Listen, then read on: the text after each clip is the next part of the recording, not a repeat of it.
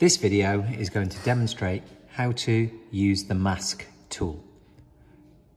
For the purposes of this demonstration, I'm going to choose the top left design work, which you can see here.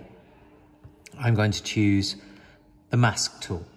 Before I pick anything, I need to check that my layer is on my design work. If it isn't, then you need to make sure that is the case. So in this case, top left design work. Now I'm going to pick my mask tool. It is set at the moment to automatic. So this is the one that I'm going to use.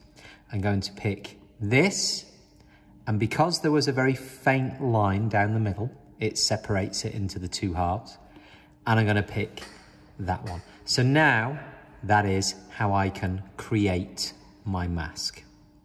If I then pick my brush tool as an example to show you a mask, the only place now that I could colour with this pencil is within that mask. So that's how we can use the automatic mask tool.